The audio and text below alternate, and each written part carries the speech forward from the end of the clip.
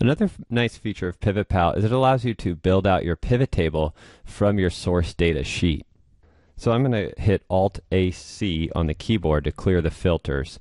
And now a lot of times what you'll end up doing is you'll end up flipping back and forth between your pivot table and your source data sheet because you're trying to add a field, but you're not necessarily sure of the name of the field. You know the data that's inside that field, but you're not necessarily sure of how it's named.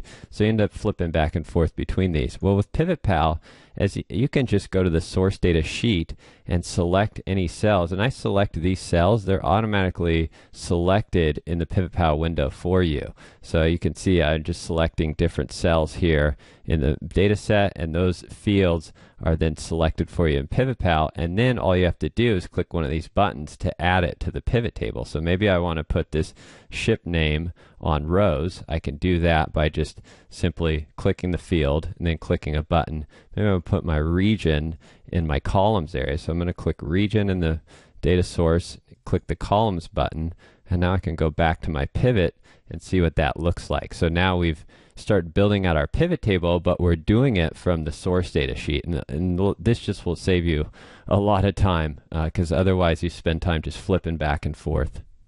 And the built-in field list is not available on the source data sheet. So this field list that you typically use to build out your pivot table, that's not available on the source data sheet like it is with the PivotPal window.